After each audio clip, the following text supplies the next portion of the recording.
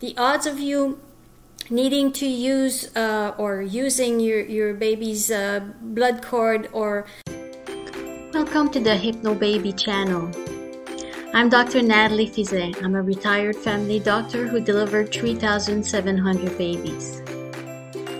This is your channel, so don't forget to comment, like, share, subscribe, and be amazed.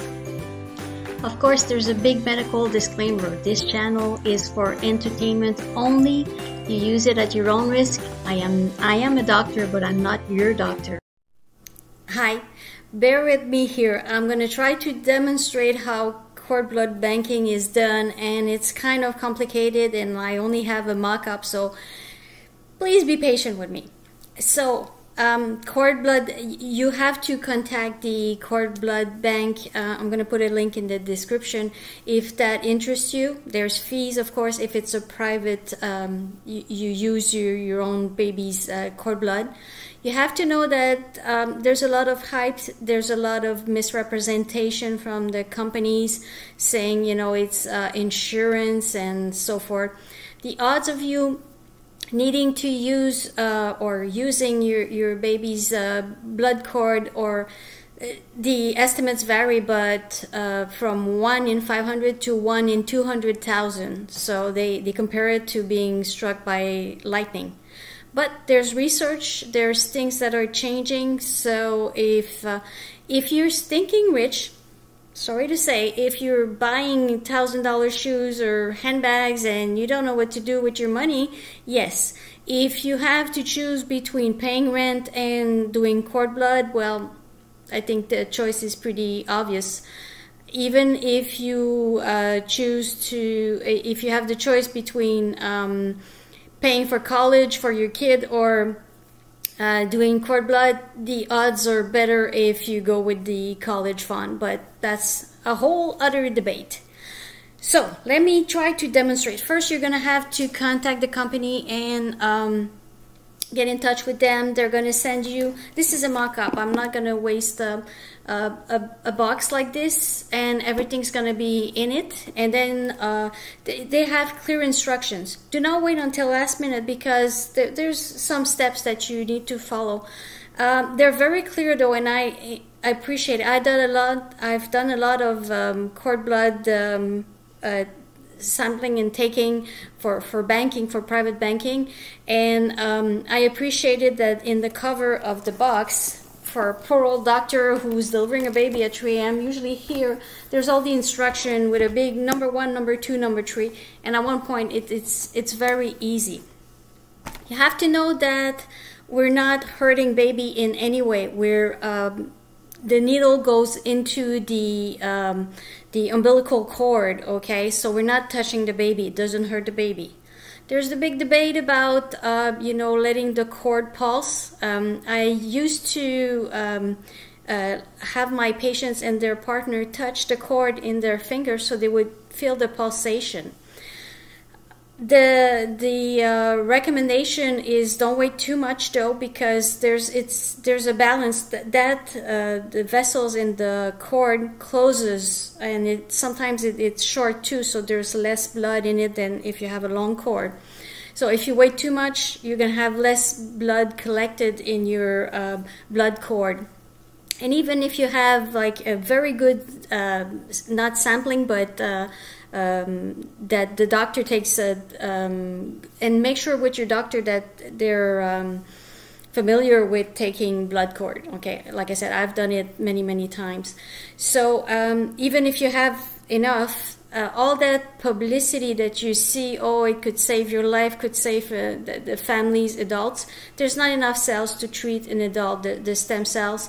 But right now, I've seen an article. There was successfully they had it reproduce the stem cells. They added a component, and they multiplied the stem cells. So there's research, but you cannot like live in the future either. You make your own decision. I'm just telling you. So getting back to the sample, this is a placenta. It's actually my happy face, but let's say it's a placenta. So the baby comes out, it's attached with the cord to the placenta. That's what was nourishing and oxygenating the baby. Once the baby's out, it takes the first cry, so the lung gets out, the water gets out of the lung, and the baby is on its own. Okay, so it does not need that blood from the placenta anymore. The placenta is inside the mummy here. Okay. So I'll put it away, but you have the cord. So first thing first, before we do any kind of taking blood, we have to cut the cord, okay? We have to clamp it and cut it, okay? To cut the cord, we put a clamp and we put a clamp next to the baby's umbilical. That's the plastic one, and the other one is usually the metal one, and the partner cuts, or sometimes the mom. I've had the mom cut the cord. Cut it in between, so baby is on the mummy.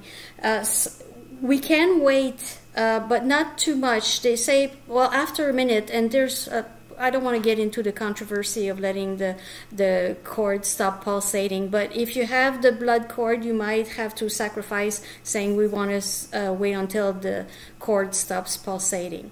There's also controversy saying, well, if you let all that blood go back into the baby, it might have an overwhelm of too much red blood cells, and baby might be more prone to jaundice. So there's delicate balance, but most associations like pediatricians agree 60 seconds. So here's my part. The baby's born, we've cut the cord, everybody's happy, you're focusing on your baby, you brought your box, the nurse opened it, and she's familiar with it. Make sure, like I said, that your doctor in your hospital. So I'm opening, this is a mock-up box, it's not a real box, as you can see. I'm just showing you. So there's the bag, and there's tubes also, because you will need, mommy needs blood tests to make sure mommy does not have HIV or other, things. There's some compresses. The nurse opens them and gives them in a sterile way, like opening, and there's alcohol pad. You have to know that the cord's already touching mommy's legs and stuff, so we clean it a bit, but it's not 100% sterile, okay? So I'm going to put my box away. So it's a pretty box. It's a pretty nice mock-up that I did here. So at the end of the bag here, there's a tubing, but there's a, that's my knitting needle, but there's a badass big needle that I would never put in my arm, okay, but that's to collect as much blood as possible. And like I said, we're not touching the baby. The cord is here. It's hanging out from mommy because the placenta is still inside mommy. So we have the cord. So in the cord there's one big vein. It's really nice. It's a big juicy vein and 2 arteries, okay. So we poke after cleaning it and disinfecting as much as possible, because like I said, it already touched mommy and everything. So we put the needle in and the needle is attached. It's like at the end of the tubing of the bag. So forget this. I'm not knitting when I deliver a baby. I'm just trying to show you. So we poke. Let's say this is the big vein here. We poke in it, and then we let the bag hang as low as possible, because by gravity it would fill. So it fills. Honestly, sometimes I had very short cord. I had to almost squeeze the cord trying to pump as much blood as possible, and almost like hoping. Sometimes even the sample, if we do a very good job, they might reject it, saying there's not enough cells in there, there's nothing we can do for it.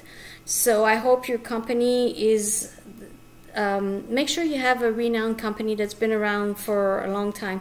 There's been scams, there's lawsuits. There's a company that lost all the samples for, I don't know, I guess they did not have a generator, because that blood has to be frozen and kept every year, and they kept billing the people. So there's a lot of horror stories. So go with a well-established company.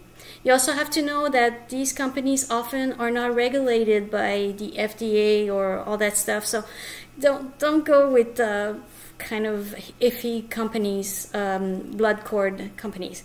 So it takes about 10 minutes. After 10 minutes, the cord is really like dry and collapsed, and we get look, the magic, it's like a cooking show. We get a bag full of, that's a really good sample. It's actually, it's actually juice. But then we clamp it here.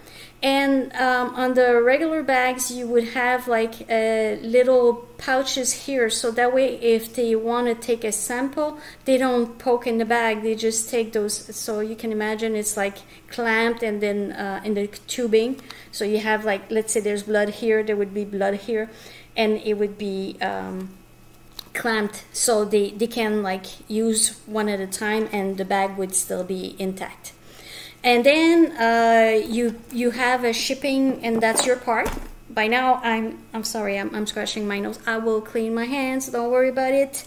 I'm doing a video, so by then I'm back in bed, and the doctor is back in bed, and you have clear instructions how to call the carrier.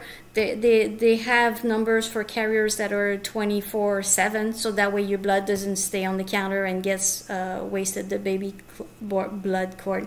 You also have to have mommy's blood also sent. And we also, if you take, that's a different package. If you take a piece of the cord, we cut a piece of the cord that goes in the sample as well. It usually comes with the a little gel pack to keep it at room temperature, and the courier knows, like, they're experienced in taking blood sampling. Then it goes to the cord blood bank that you chose, and they kind of twist it around. Really not my I don't want to you know, get too much involved in this. I don't do that. But then they freeze it, okay? And you pay a fee yearly, which is not as bad as the initial fee, which is thousands of dollars. And they have all kinds of packages, lifetime, and so forth. Like I said, make sure it's a company that's been around. Like if it's brand new and they have specials, you don't want to, you know, chance it. The odds of you using, like we said, the baby's blood, and you have to know that they sell it to you as insurance. Oh, if your baby gets sick, you'll be so glad that you did this. If your baby gets sick with all those 80 metabolic diseases, nobody will use these cells because they might have the same genetic code, default code, and it might have the same disease, so they would not use it. No pediatrician, no hemato-oncologist or metabolic disease pediatrician would use this. So it is good if you have a sibling that's sick. And I'll talk to you about, because there's a lot of questions raised. So, and there's a lot of research. They talk about Alzheimer, even diabetes, but that's all in the future. But, you know, we were talking about Mars, and now we're talking really about Mars. So who knows the future? Like I said, if you have money, you don't know how to spend it, that could be an option. The odds of you using it are very low, though. You have to know that. If you're tight on money, that is not the best investment right now, as I'm speaking in 2023. It might change over time, okay? So I'm not giving you any advice. Do it, don't do it. Do your research and really look at those pamphlets or those ads in magazines, and beware. There's a lot of bad publicity. Not bad, but I want to say unethical. I'll say unethical publicity. If you love your baby, you're gonna do cord blood banking. It cures 80 disease. You'll be glad you did it. Like we were saying, they cannot use it for your own baby if your baby is sick, because sickness could be in the bag. It could be for a sibling, could be for, and again, for an adult, there's not enough in there. So if they find a way to reproduce, like multiply the cells, yes, that could be good options. I'll talk more in the other videos. Please comment if you use stem cells, if you had them frozen, if you had a bad experience. If you have any comment, put your comments below. I would love to hear from you. So I hope you like my mock-up with my knitting needles. I just wanted to give you a visual of the thing, and the box is not an official box. It's just to show you what you get.